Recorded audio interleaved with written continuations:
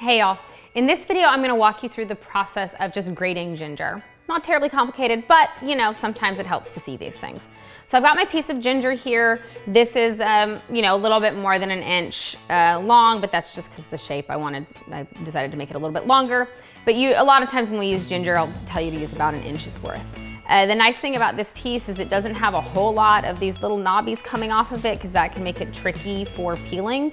And I'm probably actually gonna end up pretty much cutting them off as I go, which is a little bit of a waste, but they're just so tricky to peel around that it's kind of not worth it. So first thing I'm gonna do is I'm gonna take the bottom off and then I'm gonna use this knife. Now, I am going to peel towards myself and I'm gonna do it very, very, very gently with this knife, okay? So if you're gonna work with a knife towards you, which, you know, there are those who will say never, ever, ever, ever do that because it's not safe. I oddly feel like I have more control when I do it that way, so I do. However, you could work where you put the ginger down and you could kind of try and do it like that. I just don't feel like I have that much control. So this is realistic. This is how I do it in my own kitchen. I'm gonna pick it up from this end that I already cut off. I'm just gonna slowly bring it towards me and just kind of peel it off. So you can see as I'm working up, peeling it off. And you see I'm going slow and steady so that knife doesn't slip and come barreling into my finger. I'm not gonna say it hasn't happened a time or two, but if you're slow and steady, and you're careful about how much pressure you're putting on there and not doing too much pressure, then you can actually do that. Now you see, so I've got like this little bit of a curve that I'm working in right now. You can see that. As I do that, I go down and now I'm gonna start working back up. It's kind of hard to use a knife across a curve. So I'm just gonna peel this. Sometimes I get a little more flesh than I intended, but that's okay. That's part of the reason why, as I said, I grabbed a slightly bigger piece than just an inch, because I knew I was probably gonna lose a little bit more, just because of the shape of it. Okay, a little bit more.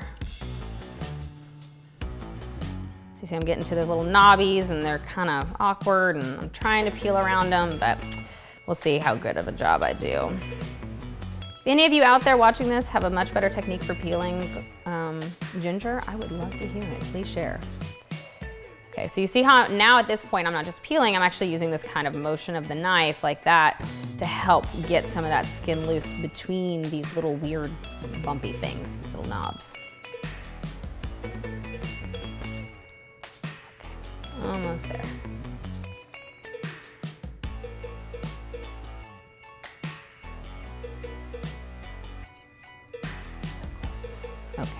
All right, there we go, got that.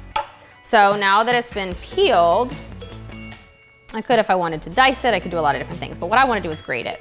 So I have my handy dandy grater here, which as you can see has all kinds of different styles of tongs on it, or teeth, I don't know what to call these things. And what I'm gonna use this time is I'm gonna use these small teeth. So these are the big ones that a lot of times we'll use for like grating cheddar cheese and all that other jazz. I'm gonna use these slightly smaller ones here. I don't wanna use these, which create more of a zest, because that's a little bit too fine.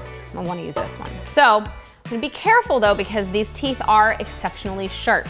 So I wanna make sure to use enough force to get the ginger to actually shred or grate without like slipping and then getting my knuckle, because that's not pleasant. So use a little bit, and when you do this, when you use a grater like this, you'll find that you always have like a little nub at the end that you just cannot get close enough without risk of tearing your fingers to shreds. So, you know, you just kind of have to throw it a little bit away, which again is part of the reason why, even though the recipe might call for an inch-long piece, I grab a piece that's a little bit longer to give me that, that little bit of leeway at the end. So I'm getting close to that point where I'm gonna start to feel a little uncomfortable and a little worried that I might actually grate my fingers in here.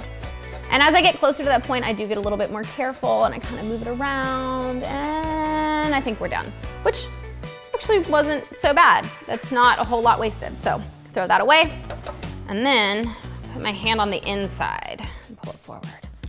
Be gentle, get these other little pieces off. And there we go, that's grated ginger. So we're gonna use this in a lot of different dishes. You can do this instead of dicing small sometimes if you'd rather. It makes for a little bit more of an even kind of consistency. But yeah, so all right, that's it.